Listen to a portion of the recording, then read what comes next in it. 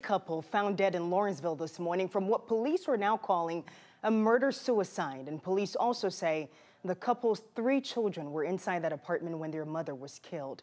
Natisha Lance is in our newsroom with the latest developments this evening. And Natisha, your heart just breaks for those little kids. Oh, without question, Faith. Imagine the trauma for these 3 children, all under the age of 10, now without their mother or their father. Police say they may have witnessed what no child ever should.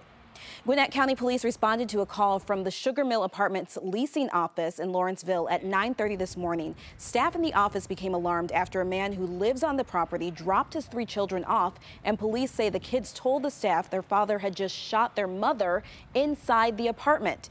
Investigators tell us when officers arrived, they tried to talk to the man inside the apartment, but didn't get an answer at the door because it may have been barricaded. That's when the SWAT team was called in. When the SWAT team arrived, they made entry into the home fairly quickly due to the fact they didn't know the status of the victim. When they did finally make entry into the home, they found the female deceased and the male deceased, both from apparent gunshot wounds. Now, we are working to find out the names of that couple. The children, who you cannot help but feel for, are now with family members, and police say they will be interviewed at a later time.